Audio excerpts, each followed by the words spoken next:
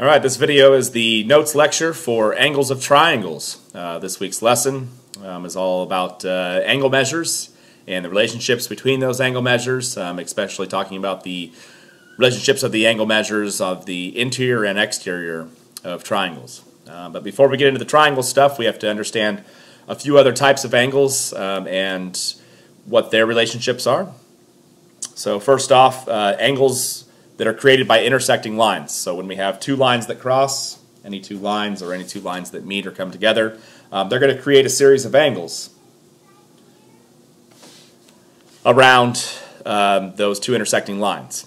And so the two types of angles that they create, there are adjacent, okay, which the word adjacent means like next to. So when we describe these types of angles, you'll see why they're called adjacent angles. But adjacent angles are two angles that are separated by a single line. So there's just one line in between the two different angles. And the two angles will add then to make a larger angle. So when two adjacent angles make a straight line, then they add up to make 180 degrees. If a circle has 360 degrees total, if I make any straight line that goes through that, if it's 360 all the way around for the entire circle, that means that one half would be 180, the other half would be another 180. So 180 degrees on each side, so that's why we say that a straight line makes up 180 degrees. So if I have two adjacent angles and they make up a straight line, then each of those angles added together is going to make 180 degrees. The other type of angles that we're going to have that are get created in that are vertical angles. And so in vertical angles, the two angles are congruent. No, excuse me. Not congruent here. The two angles are across, is the word we're going for, or on opposite sides of the two intersecting lines. Vertical angles are congruent. Here's where that word goes. Which means that they're going to be the same, or they're going to be equal. Okay, so once the two lines make an intersection, like up here, this angle and this angle would be congruent, and they would be vertical angles because they are across the intersection from one another. So separated by a single line, we call those adjacent. Across the intersection, those are vertical angles. So we're going to identify the vertical angles, the adjacent and vertical angles in the following diagram. So here we have a column for the adjacent angles. So one pair of adjacent angles I have here by the intersecting of lines A and B are angles 1 and 2. Because angles 1 and 2 are just separated by this single line here. 2 and 3, so angle 2 and angle 3 are also a set of adjacent angles. They're separated by just this one line here. So that would be this angle here and that angle there. Angles 3 and 4. And then angles 4 back to 1. Okay, so in total, with two intersecting lines, we get 4 pairs of adjacent angles. 1 and 2, 2 and 3, 3 and 4, 4 and 1 would all be pairs of adjacent angles. And again, since those two angles each add to make a straight line here, those two angles would add to make 180 degrees. Adjacent angles don't have to add to make 180. They can add to make other angle amounts, but if together those two angles make a single straight line, when added together, then they're going to add to make 180 degrees. Okay, for vertical angles, so we have actually two, as you can see here, pairs of vertical angles. So 1 and 3 are across the intersection or on opposite sides of the intersection from each other. So that would be a pair of vertical angles. And that means that their two angle measures are going to be exactly the same. They're going to be equal. Angles 2 and 4 are the other pair of vertical angles here, and they would be equal in measure. Okay. In the example, so find the measure of each angle in the diagram. And so here we know that the measure of angle 2 is 57. So that means this angle here is 57. My dog just did a flyby on us. He's searching for some food or water or something. So if you're hearing the clicking noise in the background, if you're hearing a kid in the background, that's Brinley. She's outside playing with her mom right now. So you can hear them in the background. But anyways, back to this. So if we know that angle 2 is 57 degrees and the whole thing makes up this straight line, that means together angles 1 and 2 make up 180 degrees. So I could write that angle 1 plus angle 2, in this case is 57 degrees, is equal to a total of 180 degrees. And now I can solve this like an equation, so I can just subtract 57 degrees from both sides. And I'm going to find that angle 1 is equal to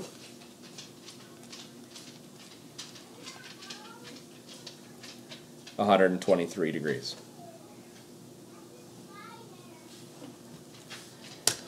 Okay, in number 2, this time we have a pair of vertical angles. So 1 and 2 now are vertical angles. And so I'm told that the measure of angle 1 is 38. So this is 38 degrees over here. And since angle 2 is a vertical angle, it's an across from the intersection there, that means that it's equal to it. So this side over here, this angle, if they're congruent, they're equal. And so that means that angle 1 is equal to angle 2 for this one.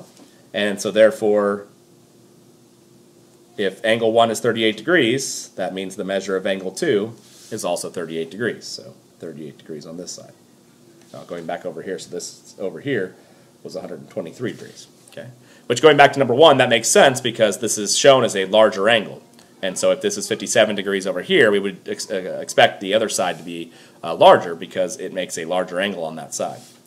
Over here you can see the angles are the same on each side, and so that's why they're going to also show that they're going to be equal. Can't always necessarily assume that by the diagram. Sometimes the diagrams aren't drawn to scale, but we do want to make sure that we're using the properties that we have now for these.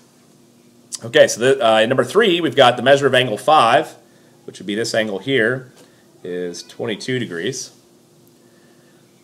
Measure of angle 6 is the one that we don't know, and then over here we have another angle, and the little box, hopefully we remember that that equals 90 degrees. We just talked about right triangles not too long ago, a couple weeks back. So remember, 90-degree angles have to show up in those right triangles, and so we always put the little box to show that. So if that shows up in the worksheets for this week, again, remember the little box results in 90 degrees. So that means that if it's 90 degrees on this side, over here on this side, this is going to be a total of 90 degrees as well. So this time, angles 5 and 6 are going to add to make 90 degrees. So it would be 22 plus angle 6, this time will equal 90 degrees. And if I subtract 22 from both sides,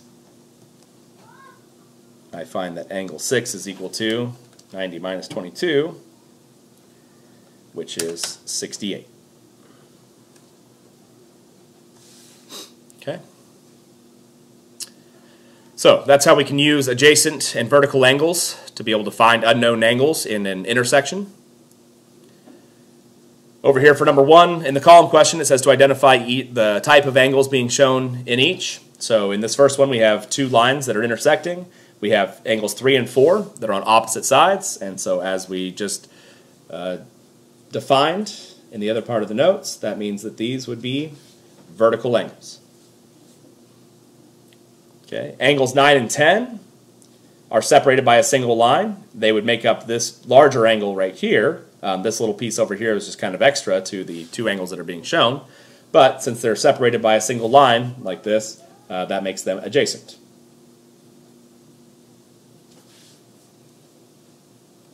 Down here for the last one, 11 and 12. So this is angle 11, angle 12 here. Together they make up this straight line, but once again, just separated by a single line. So they're not across an intersection, they're just separated by a single line in the intersection. And so again, these would be adjacent.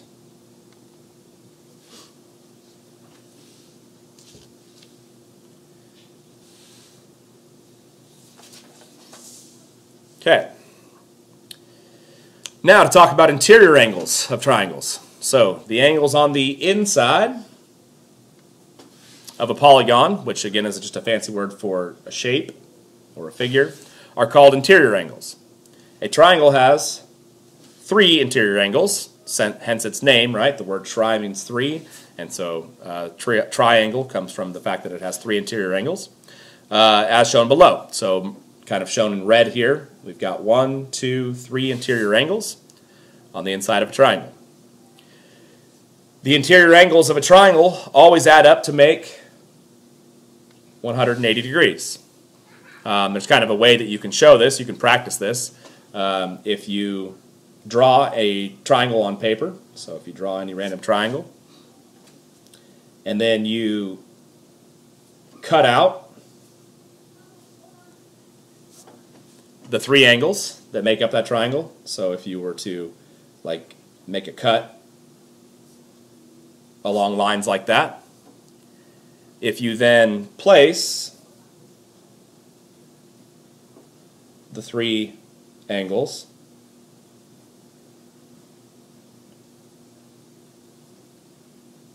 the pieces of paper, that is, cut the 3 cutouts, what you're going to find is that, like, if this was 1, 2, and 3, by placing them together and rearranging them, you're going to get angles 1, 2, and 3, the vertices of that, to line up to make a straight line like this. And as we just said on the other side, we know that a straight line has 180 degrees. So the 3 angles in the triangle also split to make 180 degrees.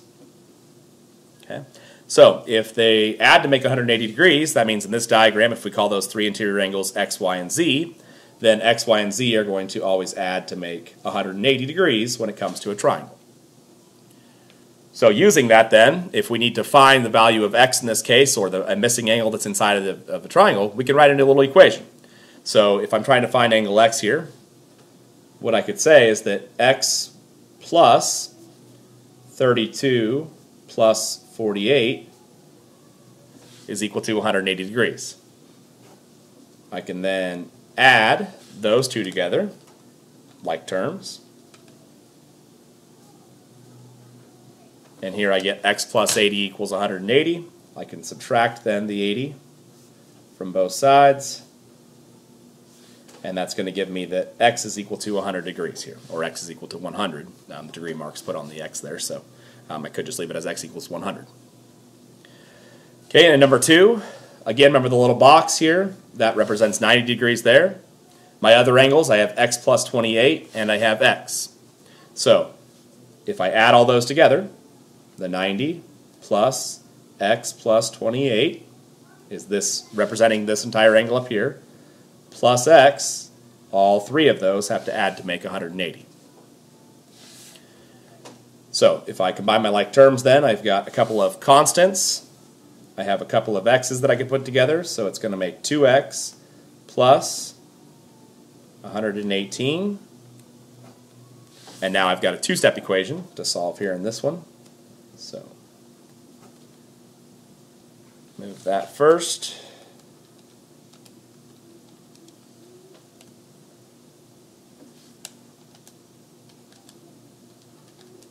Okay, and then divide by 2, which will give me x is equal to 31. Okay.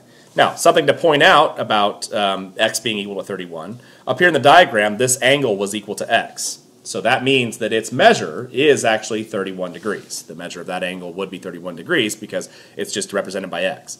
This one over here, though, is not going to be 31 degrees because this angle is represented by x plus 28. So if I actually wanted to find the measure of that angle, I would actually have to take my 31 that I have as the value for x now and add 28 to that. And so all in total, that would give me 59 degrees. So this angle up here would be a total of 59 degrees. Okay, so pay attention on the worksheet if it's asking for just to find the value of x, or if it's asking to find the value of x and then use that to find the angle measure, because if you're finding the actual angle measure, you need to use the expressions that are given for that. Okay, column question number 2 over here. An equilateral triangle has 3 congruent sides and angles. What is the measure of the angles in an equilateral triangle? Well, in an equilateral triangle, these 3 sides are all equal, but that means that these 3 angles are all equal. So if I use a variable like x to represent those, they're all going to be the same, so they can all be represented by just x. That means that if I add those 3 together, it's going to equal 180 degrees. which means combining all of my x's, I have 3x then equals 180. And then now if I solve and I divide by 3 to both sides, x is going to equal 60 degrees. So that tells me that the measure of each of the angles in an equilateral triangle would be 60 degrees for each. And that'll hold true for any equilateral triangle. No matter what the side length is, if they're all the same, the angle measures on the inside will always be 60 degrees for each of them. Okay, so that's interior angles. Next we're going to talk about exterior angles. So the exterior angles are formed when the sides of the triangle are extended beyond the outside of the triangle. The exterior angles are always adjacent to the interior angles. So remember, adjacent angles we talked about on the first page. And so if you look down here, if this is an interior angle here that I've just drawn, then one line across from that here is an exterior angle. Notice that there are two of them, right, for every one single interior angle. So exterior angles can be formed for each, so that would be 2, as we just stated. Exterior angles that can be formed for each interior angle. Okay, so this one interior angle has 2 adjacent exterior angles. This interior angle has 2 adjacent exterior angles. This interior angle has 2 adjacent exterior angles. So the measure of the exterior angles of a triangle will always be equal to the sum of the measures of the 2 non-adjacent interior angles. Okay, so non-adjacent means that for an exterior angle, take Z here, notice that we've only drawn 1 here. If I were to extend this line out, it would make another exterior angle over here. But each pair of exterior angles are actually going to be equal, right? And the reason that is what we showed on the first page. They actually make vertical angles with one another. And so that's why they're going to end up being equal there. So as it shows here, Z is going to be equal to x plus y. So Z is this exterior angle out here. It would be equal to the sum of the 2 non-adjacent interior angles. So x and y are the non-adjacent interior angles. This would be the interior angle that's adjacent to the exterior angle. So I don't include this one, I add these two together. If I knew what that was, then I could just, since this makes a straight line here, I could subtract this from 180 and it would tell me what Z is as well. Okay, but and that's the reason, that's the proof of the theorem, is that as well. So finding the value of each variable down here, if we have 36 as this angle here, that's an interior angle. 72 is also an interior angle here. And if we're looking for x to be here, well, that's a non-adjacent exterior angle to these two. So these are the 2 non-adjacent interior angles. So that would mean that if I added those together, oops, let's try that again, x is going to be equal to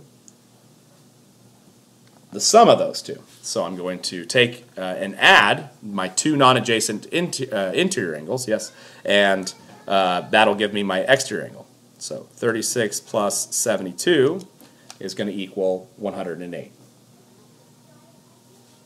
So 108 or 108 degrees for the measure of angle x there.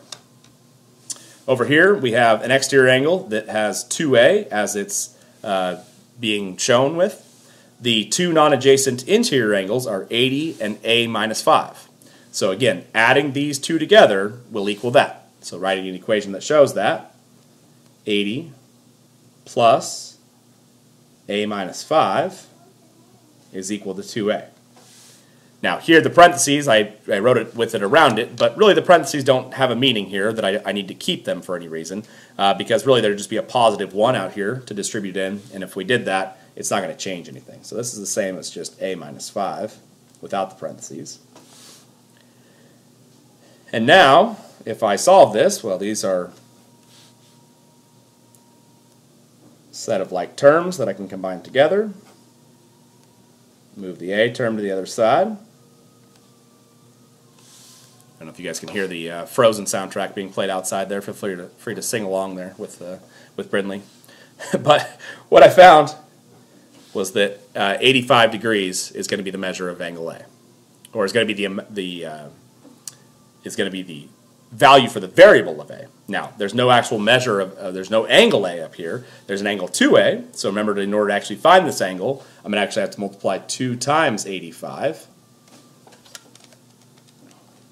which gives us 170 degrees. Okay, so this angle here is actually 170 degrees. This one would be a minus 5, excuse me. So if a is 85, then that's going to be 80 then when I subtract. So 80 degrees here for this angle.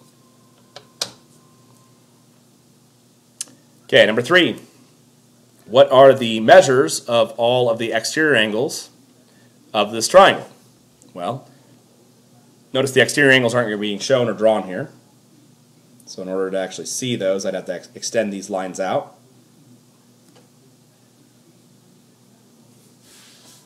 Okay, so 2 ways I can find this. If I'm looking maybe for this exterior angle here first, remember to find that, I'm going to add together the two non-adjacents. Or the fact that this straight line would be made up of that angle and this angle, I can take 180 degrees and subtract away the 60 to find out how much is left for that side. But either way, it should give me the same answer here. So let's see. If I do 65 plus 55, that gives me 120. And if I took 180 and subtracted 60, that would also give me 120. So now remember that across from there is another exterior angle. But since these are vertical angles to one another, it's also going to be 120 degrees there as well. So I don't have to make another calculation for that. Okay, for these angles up here that are exterior angles, well, that would be adding together the 60 and the 55 that are the two non-adjacent angles. Yeah, 60 and 55. So 115 degrees for each of those. And then we have these two angles here left that are exterior angles. So that'd be 60 and 65. To make 125. Okay, and those would be all of the exterior angles. Typically in diagrams for exterior angles, you're going to see it more like these ones that you saw over here, where even though it has two exterior angles, it's only going to show you just one of them. But just remember that there really are two exterior angles for every one interior angle of a triangle. Okay, to the conclusions now. So when two lines cross or intersect, how many total angles are formed? Well, if I think about it, there's two lines that are crossed. Sound effects are necessary. Make sure you make those when you draw it yourself. I've got 1, 2, 3, 4 total angles here. How many pairs of adjacent angles are formed? Well, remember, these would be adjacent, those would be adjacent, these would be adjacent, and those would be adjacent. So just separated by one line for adjacent. So that means we get 4 pairs of adjacent angles. And how many pairs of vertical angles are formed? Well, this one and this one would be vertical angles, and then technically I should be adding another line to our curves there, like we did last week when we were doing congruent and similar figures and drawing the angle measures, the congruent angles that were in those. So these two would be congruent, those two would be congruent, so you get 2 pairs of vertical angles. Number 2, in every triangle there are 3 interior angles, and if every interior angle has 2 exterior angles that go with it, that would mean that there are a total of 6 exterior angles. It says to use the variables shown in the triangle to write equations to prove why an exterior angle is equal to the sum of the 2 non-adjacent angles. Okay, so notice in this one we've got W and Z that are adjacent angles, but W is an interior, Z is an exterior, and then X and Y are the other 2 interior angles, the non-adjacent interior angles. So thinking about things that I could write here, well, one thing that we proved was that the 3 interior angles, that would be X, Y, and oops, not Z, that would be W. We said that the interior angles always add to make 180 degrees, so those 3 would add to make 180. We also know that W and Z would add to make 180 because they're adjacent. So W plus Z equals 180 degrees. Okay, and then the other thing that we proved, or that we were shown, was that Z as an angle is equal to X plus Y. So the idea is, why do these two, or what we're trying to prove here, why do these two show that this is true, is what we're trying to prove. So notice that these are both equal to 180 degrees. And if they're both equal to 180 degrees, remember like when we did systems of equations, if the two were equal on this side, then I could set the other two sides of the equation equal to each other. So that means that these are equal to one another as well, because if they both equal 180, then they are equal. And if I write that, x plus y plus w is equal to w plus z, that would be the equation I get when I set these two sides of the equation equal to each other. And then notice that I have w on both sides, and so if I were to subtract w from each side, it's going to eliminate the w's, and what does that show? Well, that proves that x plus y would indeed equal z. And so it proves this right here, because now these two are the same thing, just written on opposite sides, but they're the same equation. Okay, so that proves as to why the exterior angle is equal to the sum of the two non-adjacent interior angles. Now, using all of that, we're going to find the measure of angles 1 through 4 here.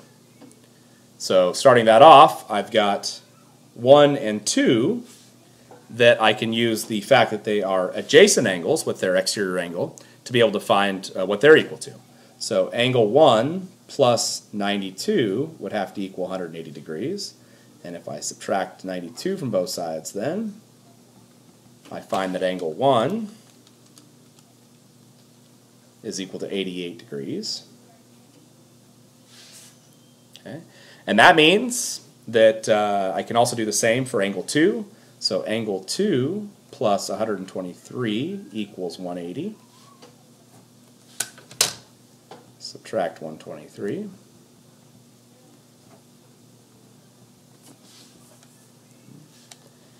And so 180 minus 123 equals 57. Not yet. Almost. Brilliant's ready to come back in.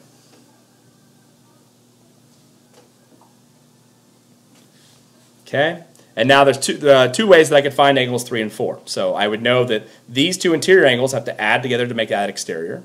Or I can say that these two angles plus number 3 would have to add to make 180 to be able to find that one. So let's write those two equations. Angle 3 plus 88 plus 57 would have to equal 180. But also angle 4 is going to be equal to the sum of angle 1, which is 88, plus angle 2, which is 57, which means that angle 4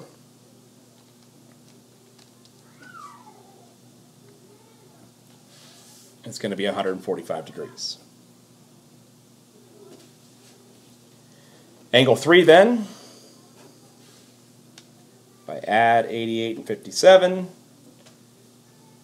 well, I just did that a second ago. It's going to make 145.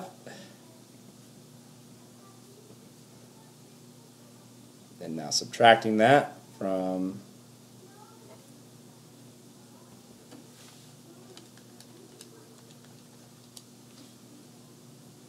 that gives me a final angle here. Angle 3 is going to be 35 degrees. Okay?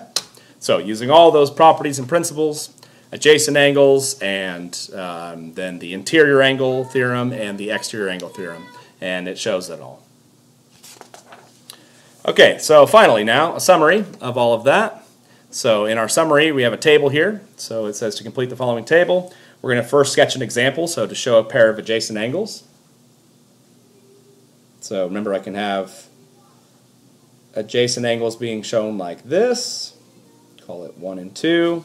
Or if the lines go all the way through, I get angles 1 and 2 like that, or I could have angles 3 and 4 down here that would be adjacent to each other, but again, just across one single line there. And we know that adjacent angles, they add to make a bigger angle. In this case, angle 1 plus angle 2 would add to make 180 degrees because they add to make a straight line. Okay, but that's not necessarily always the case. They have to add to make 180. They just add to make the sum of the larger angle. Okay, vertical angles, you do have to have a full intersection happen there. And so remember, vertical angles across from each other like that. So across the intersection, And we know that vertical angles are always equal to one another. That's the association we know. So angle 1 is equal to angle 2 in vertical angles. And then for interior angles of triangles, if I draw a triangle, interior angles of x, y, and z, well, I know that x plus y plus z equals 180 degrees. So all three interior angles add to make 180. And then make my triangle, throw on an exterior angle.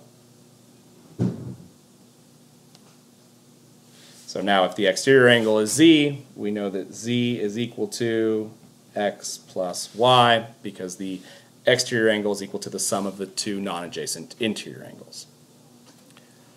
Okay, so that's the notes on angles of triangles.